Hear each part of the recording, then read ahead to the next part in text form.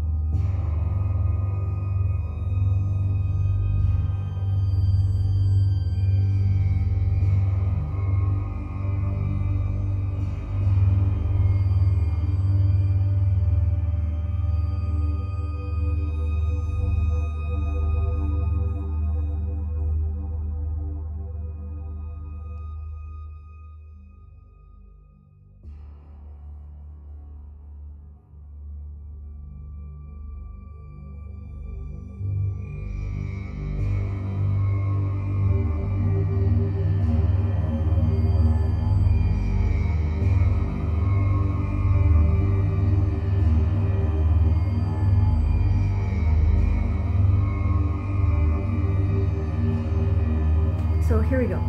Now I waited this out a bit because it changed a lot. All three of them really changed a lot. Now this is the first one that I did that I accidentally hit the camera with my blow dryer, but it didn't fall, so yay. And it changed so much, like craziness. The orange reacted really, really well.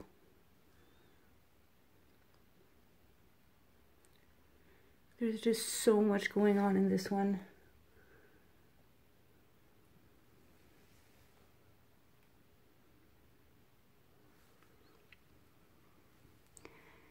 Blue reacts so well with white.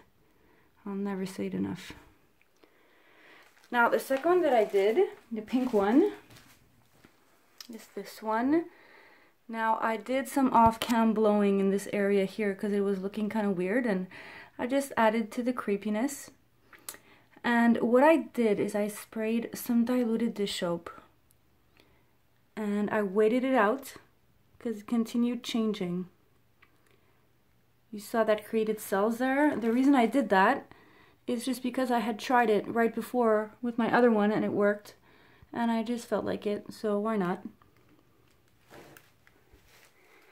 All it is water with dish soap in a spray bottle, and it reacts very much, especially with the golden acrylics, with pretty much any brand actually.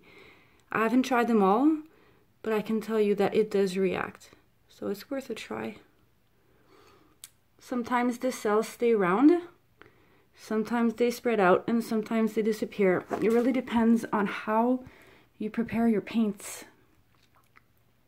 It's all a chemical reaction.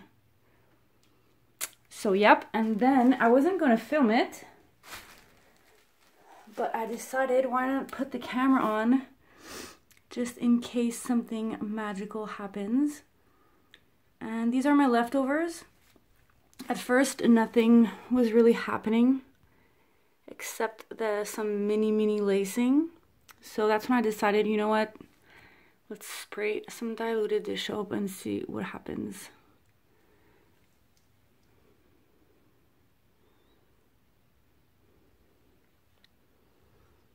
It really changed.